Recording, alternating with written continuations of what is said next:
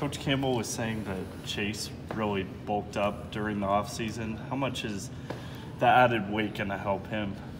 I hope it adds a bunch of confidence to him. He put on about 25 really, really good pounds. It was really the first time he felt comfortable enough to lock in and focus on it. I think more than anything, it'll give him a bunch of confidence. He did a really good job blocking as it was. I think the key is going to be over the next 4 months to want to adjust to the extra weight, continue to put on good weight. But for him, I think it'll just add confidence. Blocking on the perimeter, blocking in line, and that was, I think, always the biggest thing. His toughness got him through the year.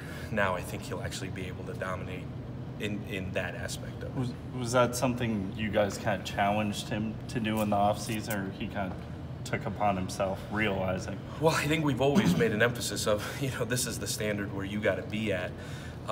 He was young, and I think going through a season for him, you're not going to bother him with that during the season. It's a long stretch. It was a long season.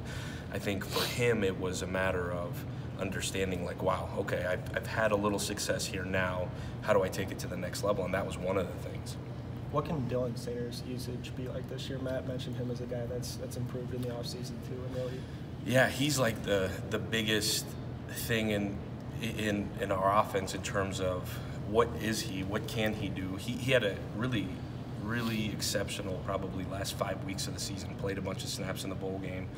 I think between special teams and offense played 40-some snaps, and so he finally got some confidence. You're talking about guys that were freshmen a year ago, redshirt freshmen, and so he was coming off of a shoulder, so I think he got confident. And I think, you could practice all you want, you could talk all you want, meetings are great and all that. I think until you get into a game and you see yourself have success, I think it was the same thing for him. He finished on a really high note, and he tasted some of it, and the last 8-9 weeks, all he's wanted is some more of it. So he's a really big mismatch guy. He can block.